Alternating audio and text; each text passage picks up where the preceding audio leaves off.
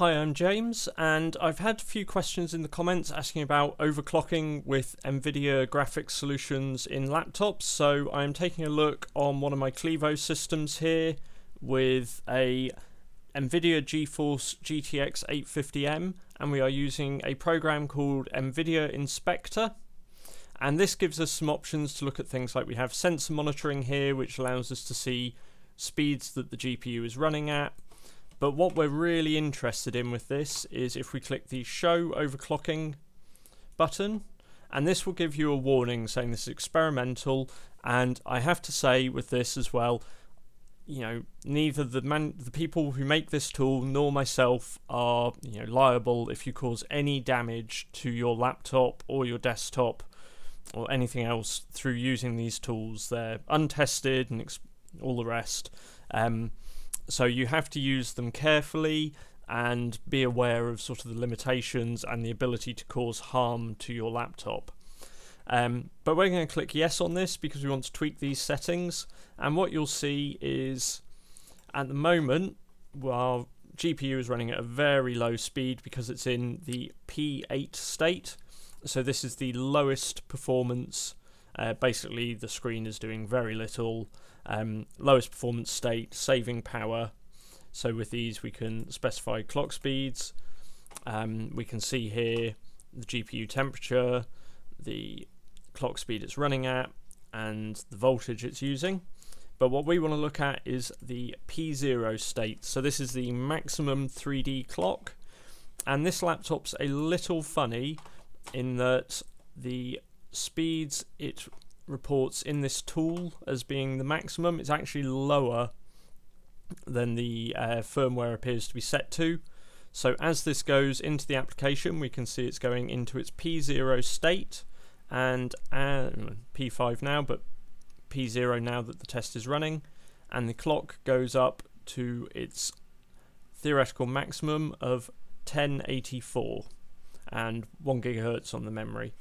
So we can see GPU usage is 99% and the clock speed has gone up. Now that could drop down a bit as temperatures rise or with other factors, but as we can see the voltage has gone up to support that, and the temperature is also gradually rising. What we can do though, if we want to boost performance, if we first close the Unigine Heaven benchmark, we have these tools here which allow us to override or offset the base and memory clock speed. So this is the clock speed of the graphics core, and this is the clock speed of the memory. We're not going to touch these targets down here, and we're not going to increase the voltage, as that can, particularly increasing the voltage, can have a very dramatic effect on power consumption. But with this we are going to bump up both the base clock and the memory clocks around 10% on the memory, a little bit less than that on the base clock, and we are going to apply those clocks and voltages. So what we'll see is when we hit apply, we get a corresponding increase here over default clock and GPU clock. We'll also see here the estimated maximum current clock has gone up as well there. So that is the maximum now if we run the test again.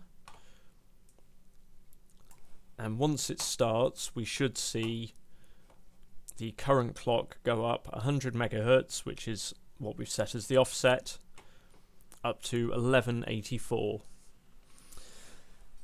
Now, I'd obviously say be very careful with voltages. I mean, the maximum increase we can put on here is sort of almost 0.4 volts. That's a big increase, and if you start doing things like that, you're going to drastically increase the power consumption and reduce battery life, and potentially reduce the actual lifespan of the chip, as you will damage it over time if you start giving it very high voltages, higher temperatures and all the rest.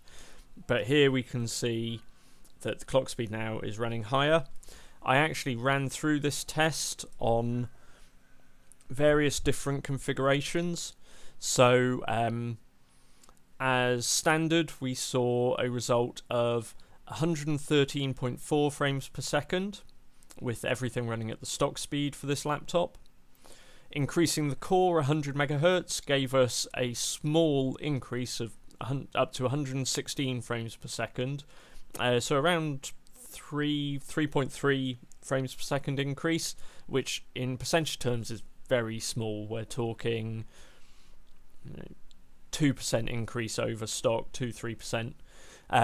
By also applying a 100 megahertz increase to the memory clock here, we saw this go up to 123.4 frames per second, so a 10 frame per second increase, which, because we're already over 100, it works out about a 10% increase in memory clock speed and a 8 or 9% increase in base clock, yields around about a 8 or 9% increase in overall performance. So the fact that increasing the core clock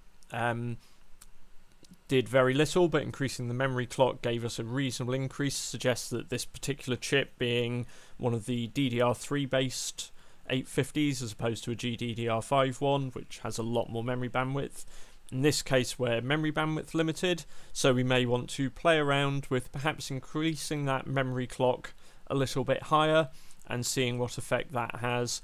The downside of that, of course, is you may start seeing graphical corruption, so you have to view it as an iterative process.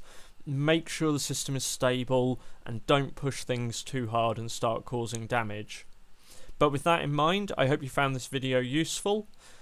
Please check out other content on our channel to see how various games run on this and other laptop graphics solutions, and thank you very much for watching.